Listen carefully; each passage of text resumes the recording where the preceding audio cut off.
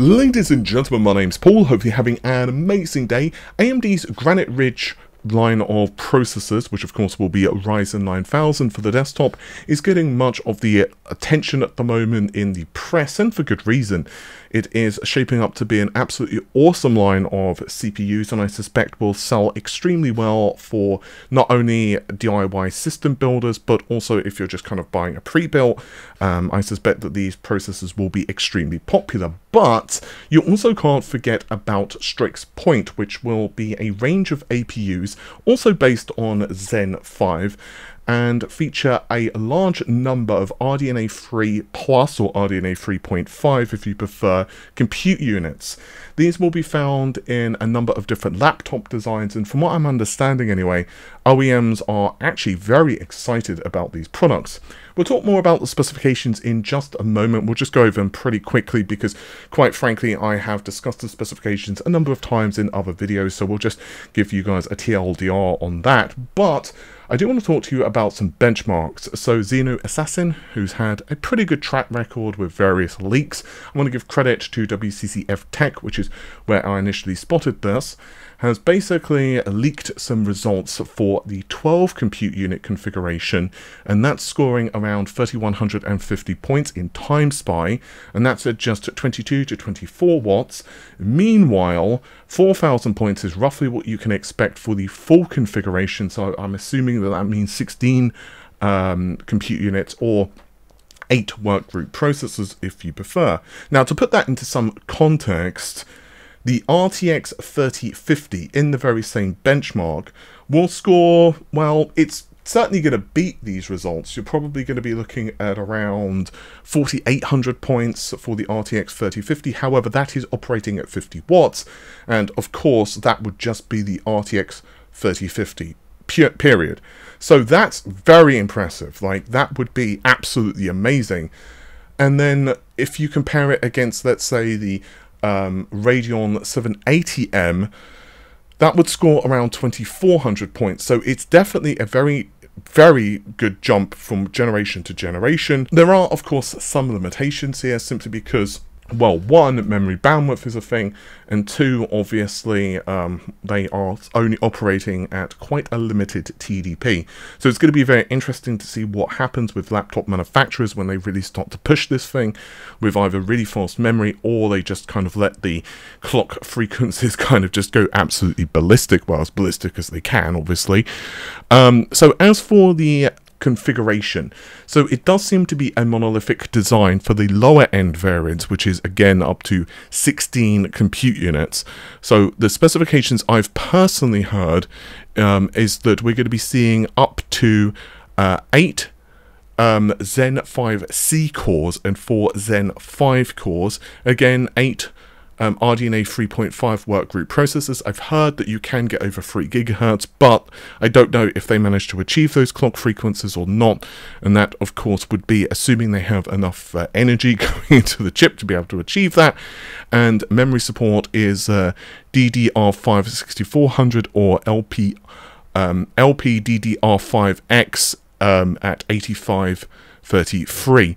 So honestly, that is very impressive indeed, and we will see just how well these things actually do in the real world. But from all of the leaks that I've heard personally, I do suspect that they will be very impressive. There is also Sarlak as well. You might also know this as the Strix Point Halo variants. So this is going to be at 16 cores, 32 threads, based on Zen 5 from what I understand. It looks like it's got 32 megabytes of L3 cache. And as for the number of compute units, it will be 40, again, based on RDNA 3.5. I have heard some very impressive benchmarks, but I can't confirm that at the moment. I've heard it's going to be roughly around the 7600M in terms of performance, so that is very impressive. But again, I haven't managed to confirm that as true or untrue, so it does somewhat worry me about the memory bandwidth. But what I have heard is that the L3 cache can also be unified and does seem to essentially help out the GPU's memory bandwidth. So honestly, I am pretty excited about Sarlak as well as Strix Point as a whole, because I do think obviously that APUs are just absolutely excellent for laptop designs. Clearly though, with, you know, something around, you know, if it's scoring, let's say, around 4,000 points in Time Spy, that is certainly not going to be running games like Cyberpunk at like 4K or anything like that, obviously. But I think for a lot of users who just want, like, you know, entry-level gaming, it's certainly going to be able to run many esports titles absolutely excellently, and certainly decent as well for productivity tasks as well. Moving on, I want to talk to you guys about Battlemage, because Battlemage has been an interesting one. So I already leaked some various roadmaps and images, internal ones from Intel quite some time ago, last year actually, and honestly, Intel themselves have essentially confirmed that the design in terms of the hardware is finished. They also stated that now the team is working on Celestial in terms of the hardware anyway, and all of the software is being basically worked on for Battlemage. So the hardware is done, it's just the software side of things. And from what I'd initially leaked for the release target for Battlemage, according to, again, internal roadmaps from Intel, it seemed to be, well, kind of now-ish actually.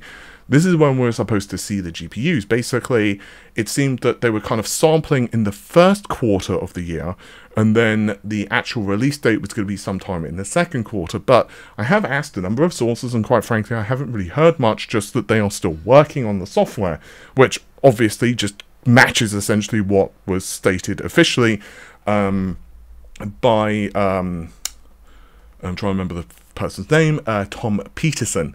So what about now? Well, there was an interesting report actually over at Computer Base. A number of you actually linked me this, on Twitter.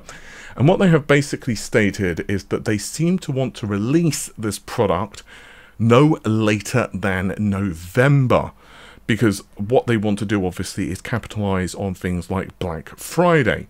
So it's going to be very interesting, because if you compare back to when ARC, the first generation, was released, that was in October 2022. So roughly speaking, you could maybe say that's a 2-year gap between one to the other. But again, from everything that seems to be, you know, floating around, including from Intel themselves, it is primarily the software side of things that is delaying the launch. Now, it will be interesting to see how Battlemage is actually priced, because according to other reports online, and also my own sources, quite frankly, I've heard that Intel will certainly not be alone in launching a new GPU architecture this year. Perhaps one of the big ones is the RTX 50 launch. However, you can obviously say that the RTX 5090 is going to be considerably more powerful than Battlemage. Depending on the time of the day, the source, and quite frankly, the benchmark, Battlemage seems to be roughly, and this is the Halo variant, between the RTX 4070 and perhaps 4070 Ti at best. So assume, let's even say, like, you know, the stars align and it's an RTX 4080, which is more than, you know, I've heard it actually does perform like. But let's hypothetically say that they managed to squeeze a little bit of extra juice out of the thing, and it's an RTX 4080. By the time all of the software is done, they managed to wrangle a couple of extra 100 megahertz out of it, whatever. Let's just hypothetically say that it does perform like an RTX 4080, which again would be faster than what I'm hearing it will target, but let's just assume that it's a 4080.